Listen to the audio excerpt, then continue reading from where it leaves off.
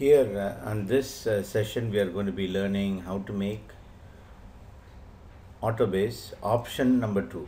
Means in autobase we have two options. One is to do the complete autobase and then flow along the surface automatically. And this option, which I showed you on the previous video, on this video I'm going to be showing you how to make just the base, and then you make whatever you want on the base, and then later on you can flow it, because that reduces the time of loading the object onto the surface, so that you can work faster. Example, choosing a men's ring.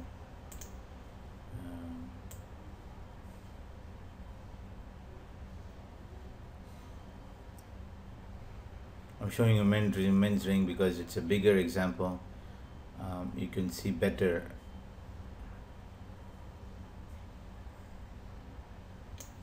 Okay, let me take this. Okay, put it in the green so that it's very clearly visible.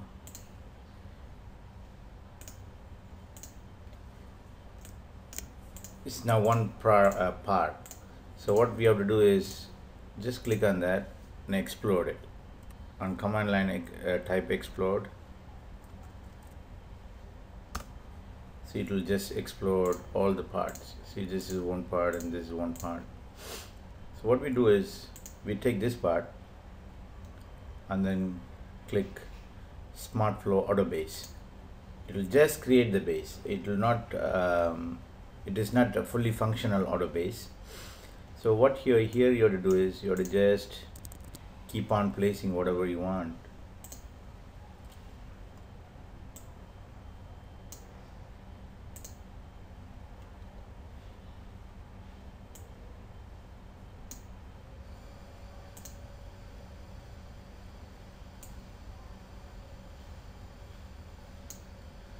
So here, see, it won't appear here.